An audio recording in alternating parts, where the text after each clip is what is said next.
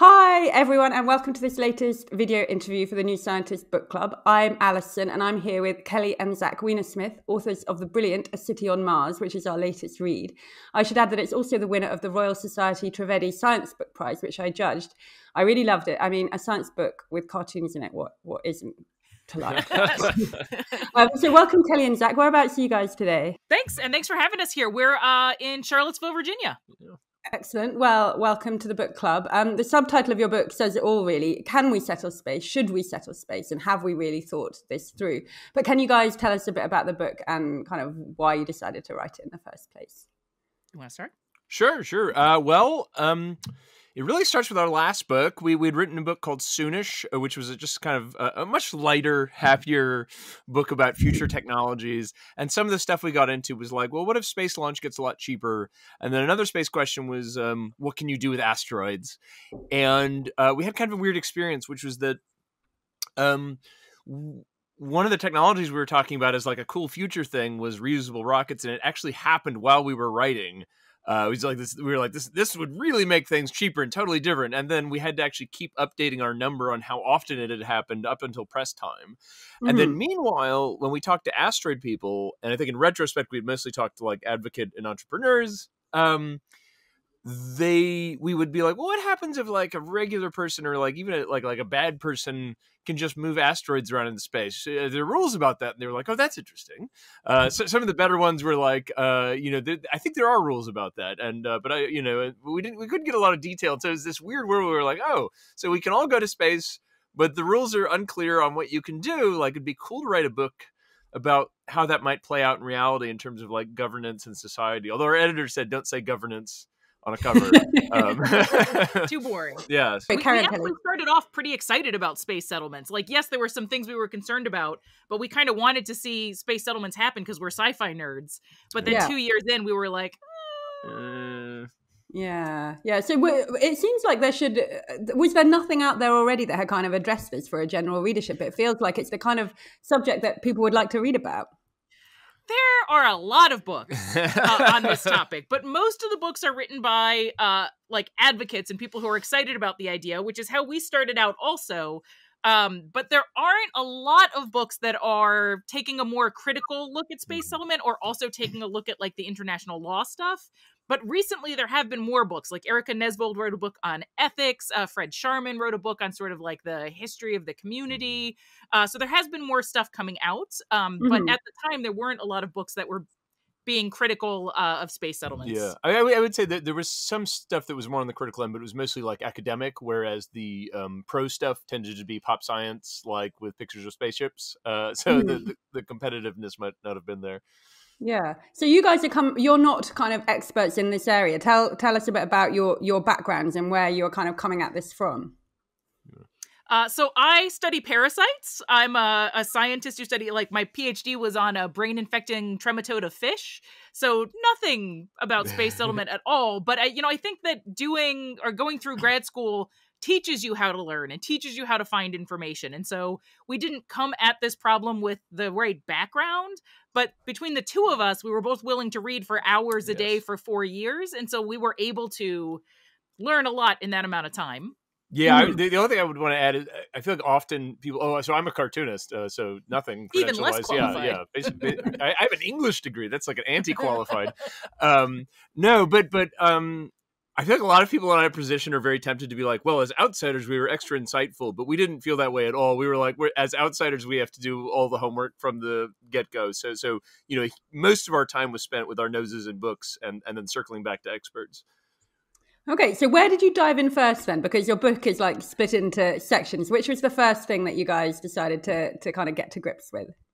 I think one of the first things we started reading about was polar expeditions to try to figure out how polar expeditions might have lessons for early space expeditions. Mm-hmm. And none of that ended up in the book. So we ended up going down there's like a paragraph. Yeah, like a really interesting, well-researched paragraph. But then after that, we started reading about health in space just to kind of understand what we know about how bodies respond to the space environment. I think right when we started, we knew it was going to be like a lot of topics. So I remember like the library began as one bookshelf, and it like the initial one had like a really random assortment. It was like There was a book on economics of communes that ended up like not being super relevant, although we did write a paper on it. And then there was like space law and human physiology and all these polar exploration trips. There was actually, I remember reading about like the economics of pirate ships. Like we were like at the very beginning, we were looking at like every avenue. And then much later, it got reduced way down. There's actually a lot of topics we know a lot about that did not end up in the book.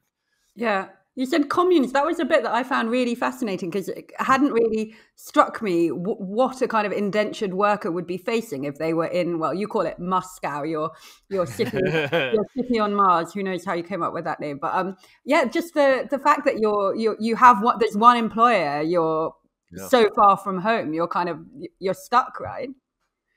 There's no more extreme version of a company town ever created, you know? So like if you do have a SpaceX company, in addition to needing to provide, the basic things that company towns provided on Earth, like sanitation and stores to go to, they're also supplying even the air that you breathe. Mm-hmm. And so, it's extreme. And additionally, company towns on Earth, there's this benefit where if employees are feeling like they're not being treated well, they can leave. And that's where they have the power. Like they have the ability to go get a different job. But if you're on Mars and it's the first town, you can't leave. Like their rockets can only leave every 2 years because that's, you've got to wait till a window where Earth and Mars are going to be like close together because they don't travel around the sun together.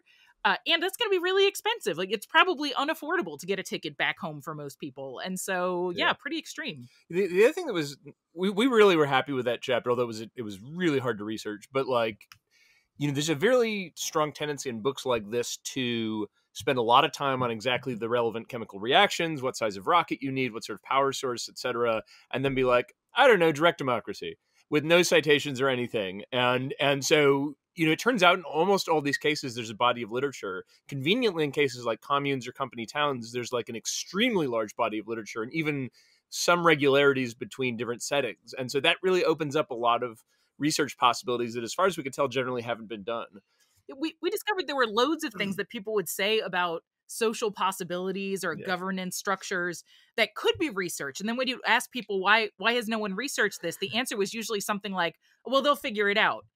But you're sending people to like in an environment where they would be very likely to die. Like it's a very harsh environment. Why not do the research ahead of time and see what scholars have learned about like common problems so you can avoid these things? Yeah, I think that's really true. And I also think what you just said, Zach, as well, is really what I loved about the book, that lots of books about kind of space or travel to space. I'm a sci-fi fan as well.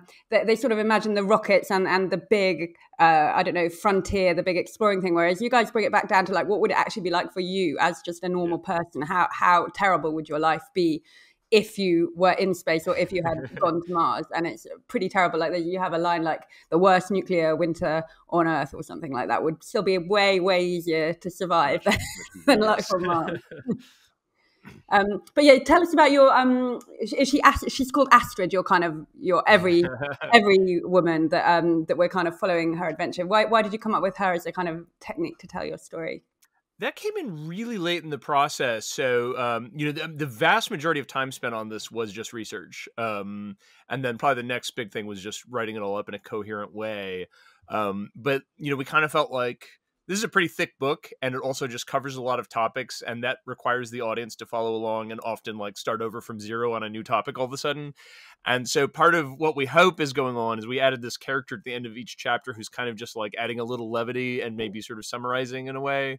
And so, but yeah, I mean, a lot of the use of like jokes and stories, to be honest, is just kind of like larding the like thicker stuff that's like really important, but sometimes maybe would be a little difficult to get through. I seem to also remember our editor saying at the end of each chapter, you need to remind people how this is going to impact like individual people's lives. So maybe we should follow like a person through, and then Zach came up with Astrid. Yeah, well, she's great. You describe yourselves in the book as the space bastards. Can you tell us why? And has anyone agreed with that assessment of your Yeah, sure. Well, so we said we started off as pretty enthusiastic about the likelihood of near-term settlement, and over time we changed our mind. But it was a long research process, so it was like 2 years in before we came to that point. By then we had made friends in this community, and it turns out at least some of that friendship was based on agreement with their viewpoint. And at some point, we just started kind of like privately in secret being like, I'm not sure about this, and I'm not sure about this, and I think this guy's just like making stuff up. And we started calling ourselves the Space Bastards in secret, like it was a secret club, like we should get signet rings or something. And still think we should. And I think that was actually, in retrospect, a kind of like anxiety mitigating joke, because we like just like we're terrified because we are cowardly Hobbit people. We actually don't like fighting with people or telling people they're wrong.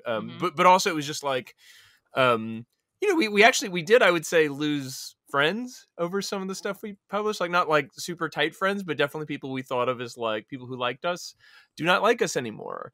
And the other part of it, the bastard part, is also just like, part of being a balloon popper about a science topic is you end up talking to people and they say like, when we go to space, we'll all be kinder and wiser. And you're just like, sorry, there's no data for that.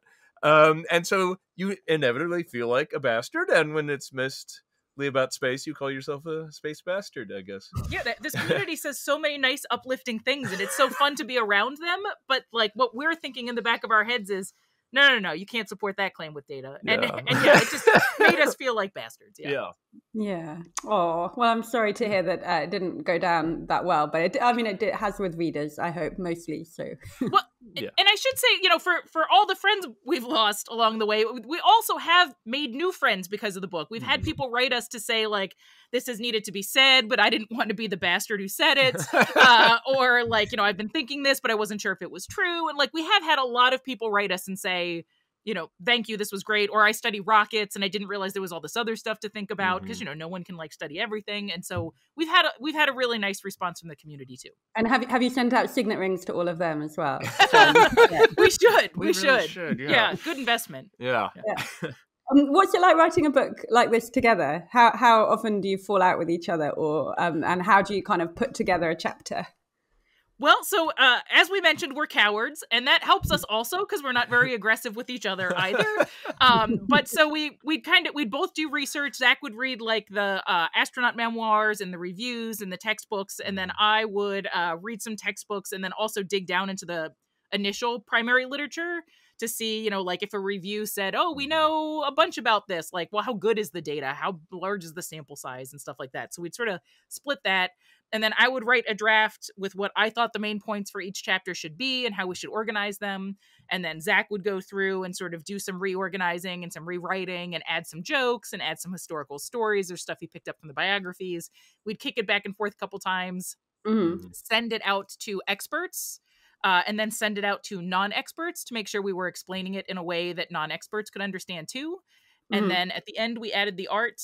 And there were definitely, no, that's not. Oh, yeah. There were definitely a couple times where like I would kick a chapter to Zach and he'd be like, no, that's not at all the point we wanted to make. Or he would kick a chapter to me and I'd be like, no, what? No, horrible organization. And like, so we both had times where we shot down the other one's work. And that, for me at least, hurt initially. But I think that our egos are more tied up in the book being good than like, whatever is happening between the two of us at that moment. And I think in the end that we both recognized that the chapters were better if we took the other person's criticism seriously. What would you add? I would say there was the fist fight. Come on, that's not funny. Okay, all right. You're supposed to be our joke guy. There was the one actual argument was about software. It was a sort of religious dispute about Microsoft Word versus Google Docs, which big questions. But unfortunately, nothing exciting. No like chair thrown through a window or something. I wish I had something cool to report. But mostly we worked together. Yes. Yeah. What did you find the most surprising in your research? Which bit of the book kind of shocked you most to include? I think there were two turning points for me. Yeah. One was learning how little data we have on how human bodies respond to space and how not relevant the data we do have are for places like Mars. So like on the International Space Station, you're protected from radiation by the Earth's magnetosphere. And the essentially zero gravity that they experience while they're in free fall is different than the 40% gravity on Mars. So we just really don't know how human bodies will do on Mars. And that surprised me. I thought we knew more. But then the other thing was that the moon has like very little carbon. And we're carbon-based life forms. And so to grow plants, we're going to need carbon. And just thinking about, like, you know, some people want to settle the moon, start research stations, just all the basic stuff we take for granted that we're going to need to take with us when we go somewhere, just kind of made how difficult and how much of a pain in the rear end every step of the process will be, like, really clear. And Zach noted that the 96 bags of urine and feces left behind by the Apollo astronauts are probably the most concentrated sources of carbon. Yes. So anyway, yeah, space is tough. What about you? Yeah.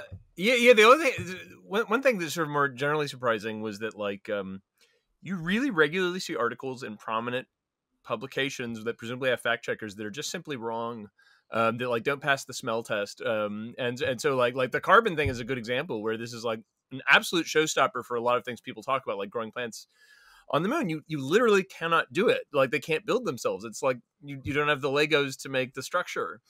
And there's a similar thing with helium-3. It's all over the place that will mine helium-3 on the moon. There's a race with China and XYZ, and it's just like, it doesn't even pass the smell test. Like, when you just run some very simple numbers, you can write it down on a napkin and convince yourself this is crazy. But it gets repeated over and over and over until it becomes like an accepted truth. And so that's the kind of stuff that ended, like, we turned us into space bastards, where we just became skeptical of everything. Because there's just a lot of, like, stuff that's very uplifting and exciting, and so people repeat it, and it's often just not true. Yeah. Have you found, describing yourself as sci-fi nerds, have you found less enjoyment in kind of traveling to space sci-fi since learning all of this stuff, or do you still like it, or maybe like it even more?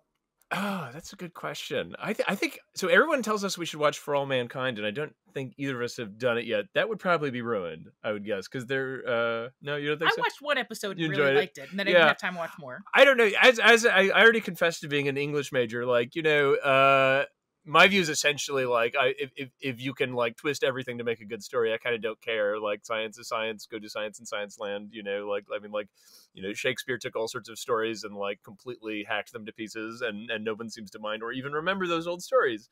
So I don't really have a, you know, problem with that sort of thing generally. For me, it's like, you create a world, you decide what the rules are, and as long as you're consistent, I'm in. Like, I don't care if those rules actually meet the physical rules of our universe, as long as you're consistent. But I do feel like I appreciate The Expanse a little bit more, because it did a, like, really nice job of imagining like what it would be like to live in the belt and what that might do to human bodies and where they're allowed to travel. And so I don't know, I still love it all. Okay, well, that's good to hear. And what's next for you guys? Is there more space to follow, or are you moving on to a different topic? We're moving on. Enough people hate us. We're ready to go. Someone else can hate us next. Someone else can be hated. No, so I'm as I mentioned, I study parasites. I think my next book is going to have something to do with parasites. And Zach is working on some kids' books. Yep. So so you're not working together then? We have we're talking about the next Us thing, but, like, an Us thing is like a 5-year commitment. And we're just not sure we're going to be. No, I want to write about parasites, and Zach's not interested in parasites. I have no interest in writing kids' books, so we decided we would do our own projects and then come back together for a new book. So it'll be a while before the next Weinersmith. Yes, I think we also kind of, like, stacked stuff we wanted to do while we couldn't do it while writing this book. Like, this book was, like, life consuming, as the bibliography will inform you. So there's stuff we wanted to do in the meantime. Yeah, no, fair enough. Okay, so my last question is: do you think we will ever settle Mars? And if you could jump into the future, would you do it if you could? Yes and no. I think we will eventually. I don't need to be there. As an ecologist, like, there's so many species we haven't even discovered on this planet yet. I would never want to leave for, like, the wasteland that is Mars. Although there might be interesting bacteria or microbes. But I love it here. I would say I've found it kind of unfortunate. Now and then I'll see someone who I think enjoyed our book and will go online and say, "A city on Mars proves we'll never go to Mars," and we don't say that. You know, we're just, like, arguing about the timescale and what's feasible now and desirable now. But yeah, absolutely. There's no reason. It's not technologically forbidden. So given enough wealth and technology, it'll probably happen. Whether I'd want to go, for me, I think I can't remember if we kept this line, but we said something like, I wouldn't go to space now. Maybe when there's, like, 3 Starbucks on Mars, then it will be ready for someone like me. Like, it'd be absolutely cool to visit, but, like, you know, the death rate for people who go to space right now is still pretty high. So I'm not taking the first starship to Mars. Fair enough. Excellent. Well, thanks so much for coming on and chatting to the book club. And yeah, I really enjoyed the book. So thank you, Kelly and Zach. Thanks, Alison. This was so much fun.